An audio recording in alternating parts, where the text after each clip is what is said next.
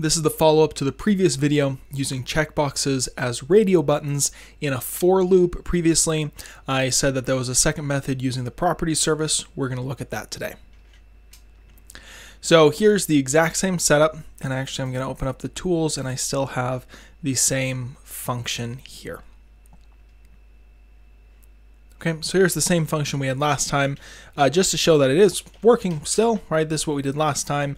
Set up these checkboxes to work as radio buttons. It just runs through the for loop and sets everything except the current cell to false. Right there. Okay, this time let's go ahead, mark all that out. And this time we're going to be using, like I said, the properties service. Now the initial setup is still exactly the same. Still going to use onEdit. Still going to give it an e variable. So a reminder, do not run this function manually. It will fail. That e variable from that e object really from the edit has to exist. All right. And then the same parameters. All right, we're still operating in the exact same space. So I only want it to work here. Let's actually uncheck that for now. All right, so it's still the same thing. If it's not the second column, if it is the first row, if it's greater than the 8th row, or if it's not true, return. Don't need to do anything. But then the actual accessing is going to be completely different. Let's go ahead and set an R, since we're going to be dealing with the range. Let R equals properties service, get script properties, get property range. Okay, and I'm just going to throw a range back into it as we go through this. Then let's go ahead and access that range.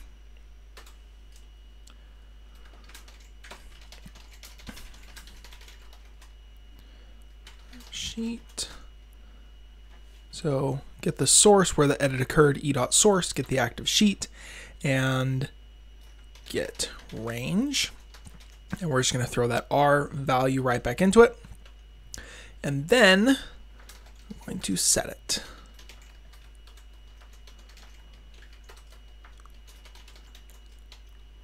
e.range.getA1 notation. Perfect. So here's what I want this to do. If it is a valid edit, then get whatever's in the range property, get that range on the sheet. Oh, let's set that to false. setValue, false. Better. All right. Get that range, access that range on the sheet, set the value to false, and then set the new range as the range property. Okay, so basically, and let's shut that off right now. Basically what I want to have happen is if I edit here, then I want it to save.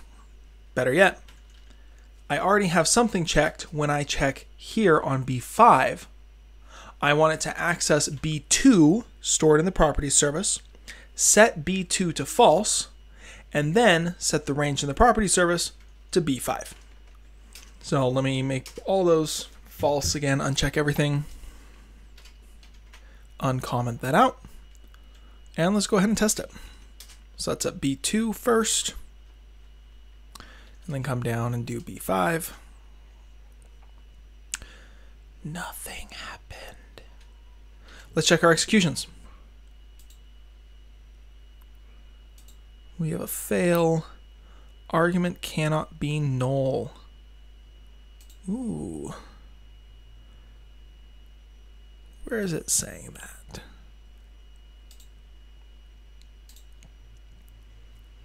That's on row 4, line 4 here. So it's basically saying it can't find this range. Let's see what's in that.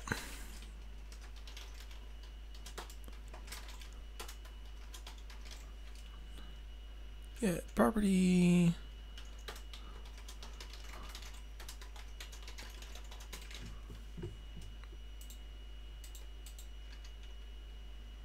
run that.